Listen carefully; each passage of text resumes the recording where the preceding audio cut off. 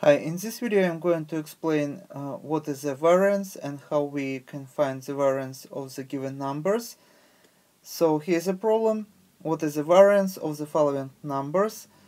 And here's the numbers and here's the answer. So if you know how to solve this problem, you may stop video here, try to solve this problem on your own. And when you would be ready, you can run video again and you can compare your answer with my answer and explanation.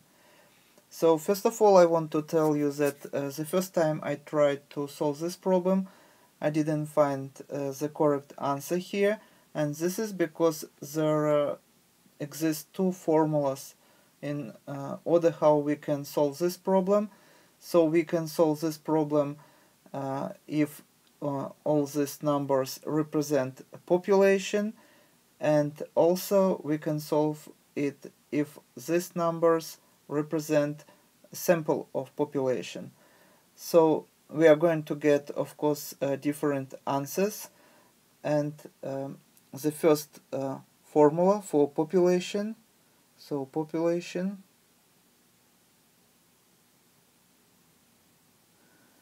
so the first formula is sigma equal to sum of xi minus x bar squared and divided by n. So this is formula for population. You may also find different notation of this formula, but I just use a simplified form. So another one would be for sample, and here is a formula: s squared equal to sum of the difference and divided by n minus 1. So as you see, this is the only difference here, and I find that the correct answer is when we use this formula here. So the problem here should state that this is sample, these numbers of the sample. So once again, imagine that we have, for example, a field, or this can be a cage, for example. In a field we may have plants of the variable sizes. In a cage we may have, for example, rabbits of the different size or weight. And for example, here in a population, when we use these numbers here, we would have 3, 4, 6, 7, and 10 variables. And if we would take a sample, we would have here all these numbers of the sample: 3, 4, 6, 10, and 7. So as you see, this is just a sample. And of course, in the whole population, we might get also 11 and, for example, 2, 8, 9, and for example 11 again. So as you see, this sample that we take wouldn't be as exact as when we take all these numbers for the population, because as you see here, we may have different frequencies of different numbers, and some can be more extreme than what we have here. So here we have 2, we don't have 2 here. Here we have 11, we don't have 11 here. So 10 is the biggest number here. So sample always would include more error than when we solve for the population. When for example, if this is going to be rabbits, this would be our whole population of 5 rabbits. So there shouldn't be mistake here. But here mistake can be, as you see, because we don't know all the other representatives of this population. We just take a small sample of that population. So I'm going to use this formula here because answers here is given for a sample. So what should we do? First, we have to find x bar. So this is going to be mean of these numbers, and this is easy.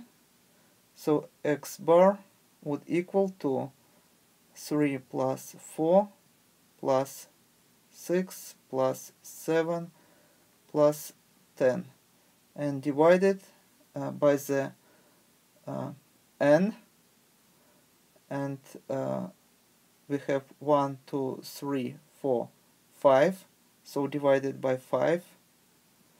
So don't be confused.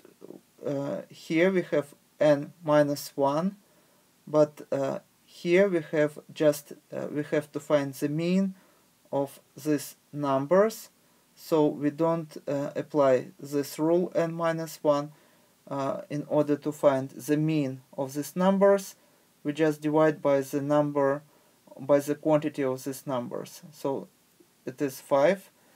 And here we have 3 plus 4 7 plus 6 13 plus 7 20, and 30 divided by 5, so 30 divided by 5, and this gives us a mean of these numbers 6. So now with the second step we have to find the difference, squared difference of this mean and these numbers. So xi stands for the set of numbers. For example, this can be x1, x2, x3, x4, and x5. And just for short abbreviation, we just use xi here instead of x1 plus x2 plus x3 plus x4 plus x5. So we just use xi here in the formula. That is stands for the set of numbers. So what we do now, we have to find the difference of each number. So 3 minus mean that we find in our previous step, 3 minus 6 squared would be 9. Then 4 minus 6 squared would be 4. And next number is 6. 6 minus 6 squared would equal to 0. And 7 minus 6 squared would equal to 1. And 10 minus 6 squared would equal to 16. So now we just left the last step. We have to find the sum of these differences squared, and we find these numbers. So this is differences. This is what we have here in this parenthesis, and now we have to find the sum. So 9 plus 0 plus 16 plus 4 plus 1 divided, and this time we should use this n minus 1. So we have 1, 2, 3, 4, 5 numbers here, and n minus 1 would be 4. So here on top we would have